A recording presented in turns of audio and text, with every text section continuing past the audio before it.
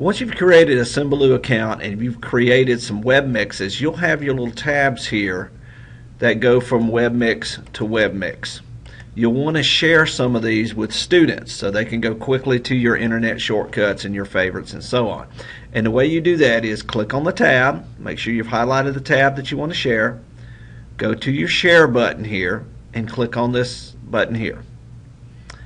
You'll have share come up, and what we want to do is go into the webmix details. So I'm going to click here, and it'll actually give me my link right here. So I can go in here and I can highlight my link. So now I can copy and paste this onto a Word document. I can make a QR code and have the kids scan it and then save it to their favorites. And then every time I go in to my webmix